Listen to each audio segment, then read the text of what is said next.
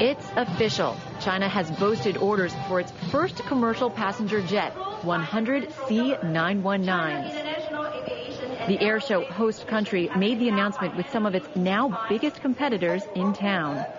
The C919, from my perspective, it will be a very capable aircraft. I mean, the Chinese have the capability to put a man in space, and anyone that can put a man in space can build an airplane.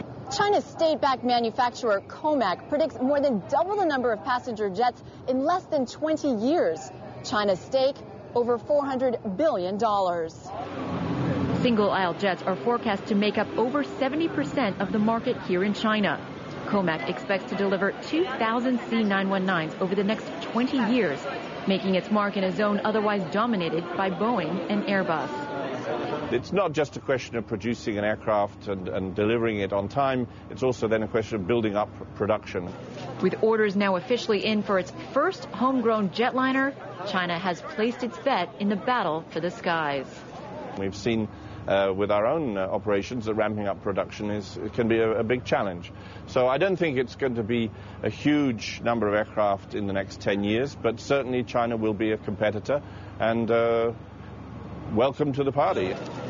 Margaret Conley, Bloomberg, Shanghai.